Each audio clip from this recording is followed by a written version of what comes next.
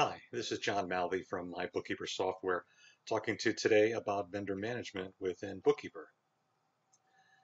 Vendors within Bookkeepers are companies or individuals that you want to make expense payments towards or you want to track payables for.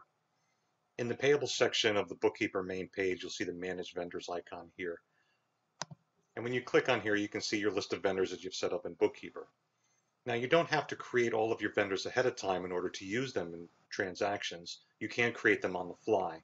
But if you need to manage them, then you can go here. So I'm going to add a new vendor.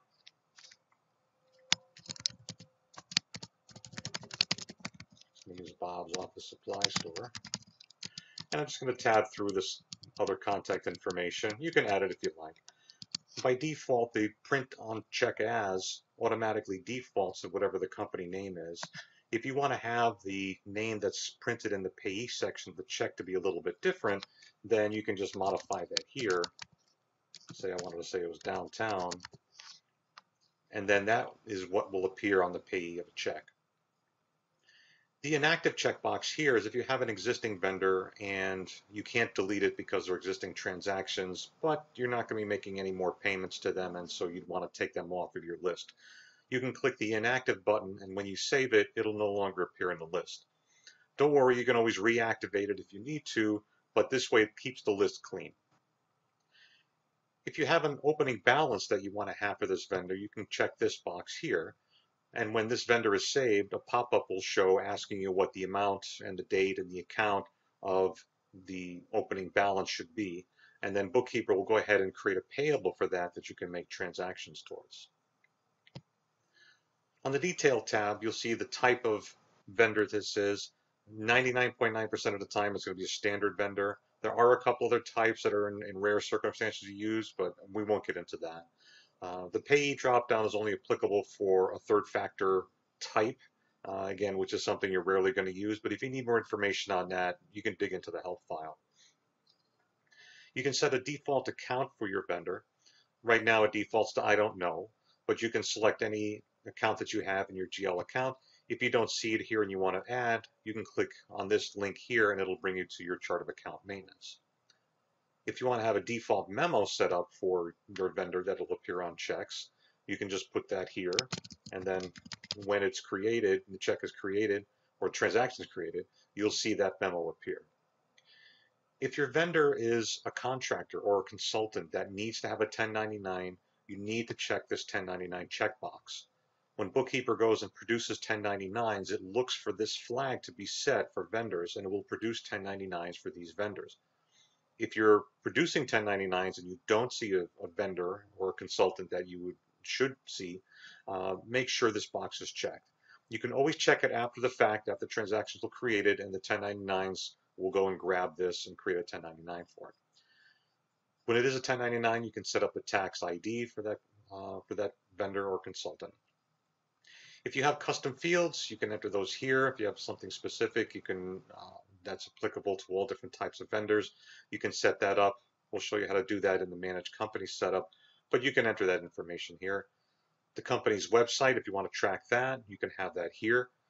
Entering a value here, and once it's saved, there'll be a link here that'll quickly bring you to that company's website. You can put in the login ID and password for reference if you need to log in. If you want to track an image of the vendor for whatever reason, you can have 5 different images for this particular vendor. You can add an image, be able to view it full size, and remove it as you need to. The transaction section will get populated as you create transactions for this particular vendor. It'll group all the transactions by checks or POs or payables. Any transactions that you have will be listed here. You can quickly jump to them. So I'm going to go ahead and save this vendor. And because I said I want to specify an opening balance, it says, okay, how much do you want? What account does that apply to? And the due date and any kind of description. So now that I save this, you can see my new vendor is here. It created a payable transaction. And if I close this and I go to pay my bills, you can see that I have a payable transaction for $1,000 here that I can make a payment towards. In other videos, we'll get into the whole payable and bill payment section.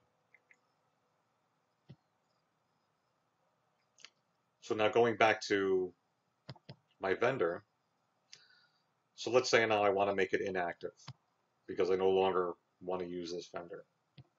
So I can click it as inactive, I click OK, and he's no longer in the list. But if I want to get him back, I go to the menu option and say Activate Vendor. And in here, you'll see the vendor.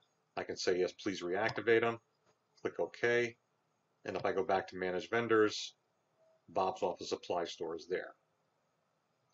So here's another vendor that I had set up just to show that the first time around I didn't specify an opening balance, but later on I wanted to. So instead of a checkbox, there's a button that'll exactly do the same thing.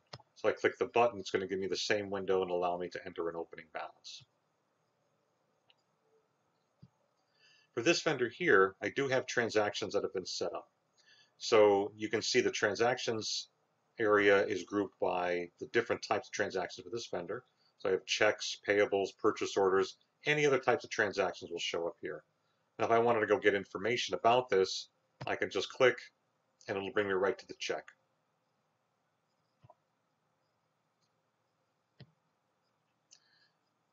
Now there's a context menu associated with vendors. So if I want to do a quick jump to creating a check or creating some other kind of transaction, I can do that. If I want to combine vendors, let's say over the course of time, I've created two different instances of the same vendor and they both have transactions. So what I can do is say I want to combine the vendors. So this company that I had selected here, and then I can say this is the company I want to move it to, and then all the transactions from this selected company will be moved into whatever company you select here.